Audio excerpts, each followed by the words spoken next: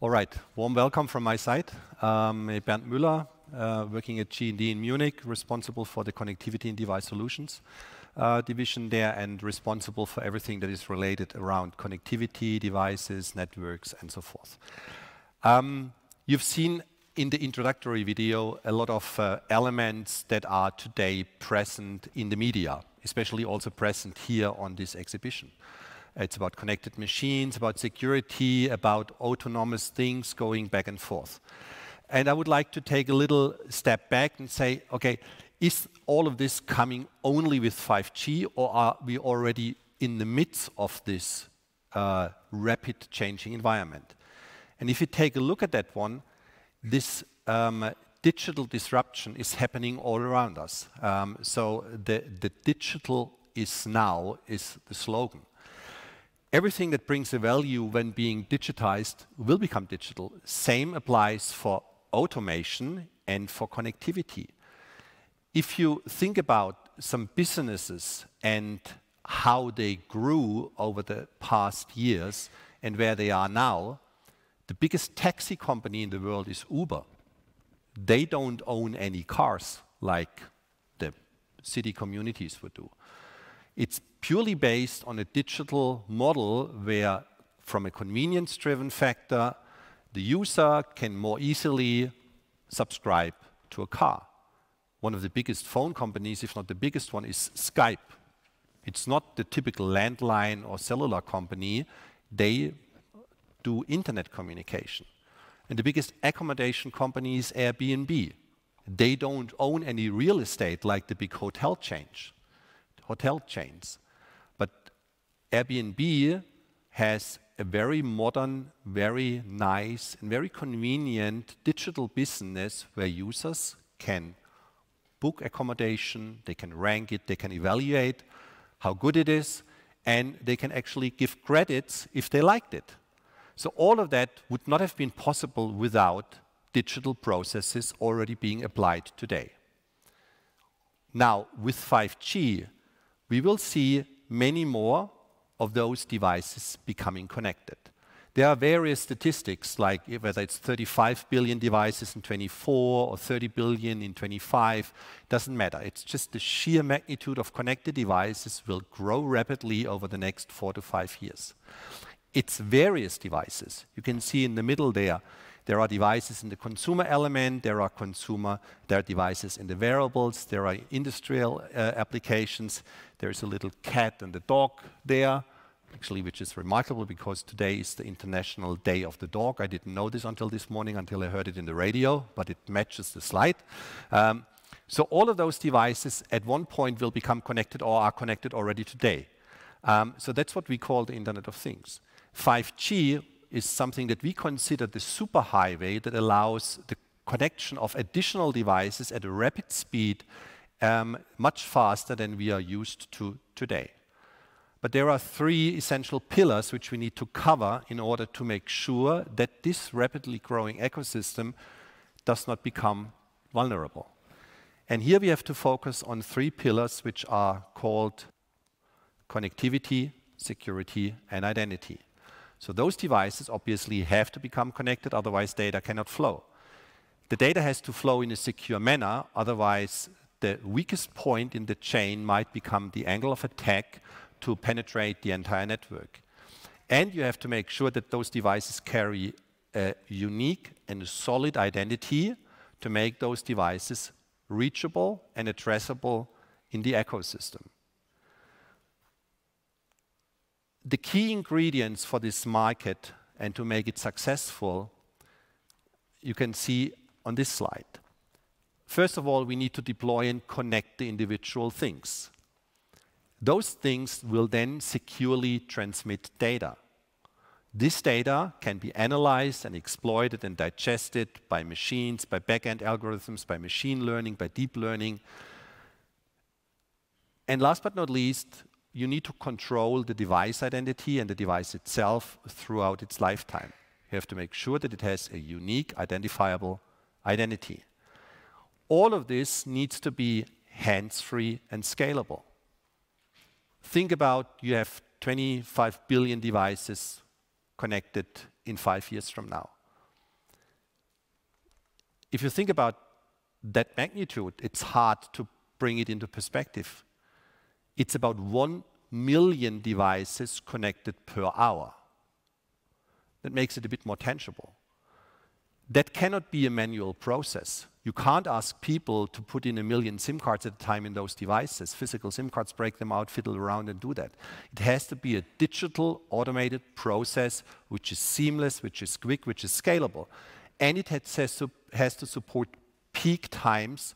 For example, if all of those devices are all of a sudden lying under the Christmas tree on Christmas Eve and people want to unpack it, you have to make sure that those systems are up and running with an utmost reliability.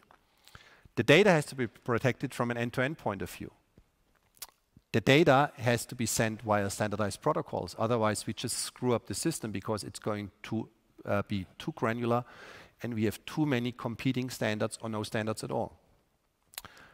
The devices have to be secure and they have also to be the ability to be remotely recovered. What happens if those devices all of a sudden get bricked, meaning they are no longer accessible? Do you send fleets of mechanics around and trying to revive those applications or those devices? You can't.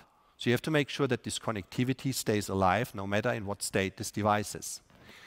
And of course, it's all based on reliable connectivity. That all sounds great. And everybody will understand that with the scaling of 5G, those are requirements that we need to capture. But where are we today? There are hardly any 5G networks out there at this point. Still, we run 2G, 3G, 4G networks at scale. And all of those digital processes are today already accommodated in those device classes. Some of them might look familiar to you, others are a little bit hard to read. There are phones out there today which are already using embedded SIM technology, not a physical SIM card, the left-hand side. A lot of tablets, laptops are using embedded SIM technology. Wearables, watches, smartwatches and so forth are using this technology, and a lot of devices in the automotive and IoT environment are using this technology too. It's a seamless technology. Those devices become activated and they all utilize one common denominator. And this common denominator has kind of survived the last 20 plus years without having actually seen any massive fraud incident or attack. And that's the SIM. The digital security controller which protects and secures the communication, the access to the network, and which also has the opportunity to provide a digital identity to the individual device. We have a couple of showcases also here at the show, I'll come to this one later, where we are exactly utilizing this strength and take this to the next level. It's not reintroducing the SIM card has been there for the last 20 plus years, but it's how to make sure that with the growing population of devices, the growing demand on security, you find a common denominator to use in order to provide connectivity, security, and identity. Security is actually the main concern for the massive rollout of those ecosystems. About 2/3 of enterprises have included the security aspect in their portfolio as a key portfolio item. About half of the companies are saying security and privacy concerns are at the top of my list. And about 1/3 of the companies are actually saying security and privacy issues are the biggest hurdle to roll things out. So no matter where you look at, whether it's the 2/3 or the 1/2 or the 1/3 element, security is the common pillar where everybody says we need to fix it. How to fix it? Today, it's kind of given that those networks run in a reliable manner. If you have 25 billion devices connected from high-class engines and cars down to $2 devices which act as a sensor sitting at some radiator relaying like a 30-byte data once a month, all of those devices carry the same burden. Once they become penetrated, it's a possible attack vector into the network. Now let's map this in a 5G environment. That's a pretty complex and messy picture for a purpose. It shows the complexity of a 5G ecosystem. Now in that case, it's autonomous cars. They will drive around the city, they will constantly relay data, whether it's to the insurance systems, whether it's to the health system, whether it's generic cloud, whether it's back to the car manufacturer. Accidents occur and then healthcare providers have to be notified. So in a nutshell, it's machines and sensors talking to algorithms, relaying data. One of the biggest issues that you will have in the modern world is that everybody thinks that machines are good in digesting data, analyzing data, and making sure that it's accurate what they spit out at the end. It's all good. But what happens if the data that comes from the origin, from the edge, is actually wrong? Those algorithms just continue to do what they are good in doing, but they take the wrong results based on a wrong input. So you need to make sure that you secure the data also at its origin. And for us, that's the vision that we as G+D, now being in the business since 1852, now not with digital telecommunications, but with many other technologies in the past, and still today, that's the vision. Data is the oil, and connectivity is the pipeline for the digital society. And our vision is here really to help secure and enable the connection and the monetization of those connections for the digital society. In order to do that, we have introduced what we call the G+D IoT Security Suite, which follows the various steps in the deployment and in the life cycle of the products. It's about onboarding the products, getting the identity on board. It's about secure access into the network or into a cloud backend. It's about encrypting the data, and it's about signing the data at its origin. This four-step approach is here simplified with a car, which has all those components included.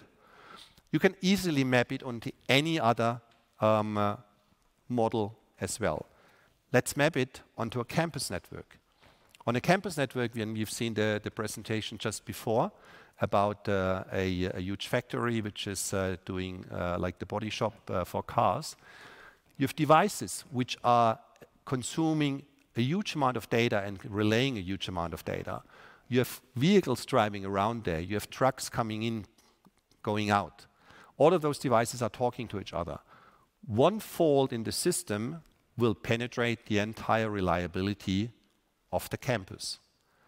So what we have done is, in order to show that, is we have taken our solution, which we call Aeron, and which, by the way, has just won an award from Juniper Awards a couple of days back for the best IoT security innovation of the year, and applied it to a real life example, which you can actually see down the hall. So Lufthansa Industry Solutions and also UBERG as partners. And it's a very tangible, very visual, but also a very acoustical, rewarding experience if you go there. This container is equipped with a sensor which detects collisions during the lifetime and the journey of this container. It relays the data back into the back end to enable Lufthansa to track incidents that occur during the journey of the container and make then a real-time judgment on what to do once this container arrives at the port of destination. Our solution, and that's one of the four pillars that you have seen in the previous page, secures the data, signs the data at its origin, making sure that it's tamper-proof, that the data collected by the collision detection sensor in the container is authentic, that it's not tampered with, so that the backend knows this is actually data coming from this sensor, from no one else, and it's actually digitally signed. And that makes the whole thing really proven end-to-end and in real time a huge asset for the industry. And you can apply this basically to all other types of devices that you might think of and which we have seen on the third slide with all those device classes. Coming to an end of that one, I think on time. There's still some time for questions probably. Think about 5G not as something which is completely new. But think about 5G as something that is so big and so huge that we have to get it right from the beginning and also utilize what we have already done with digitalization and security aspects from the existing networks. Because once this train starts rolling with 5G and those billions of devices become connected, it's hard to retrofit this solution to make it secure. So we have to get it right from the beginning. We are here to help you on this journey. Thank you very much.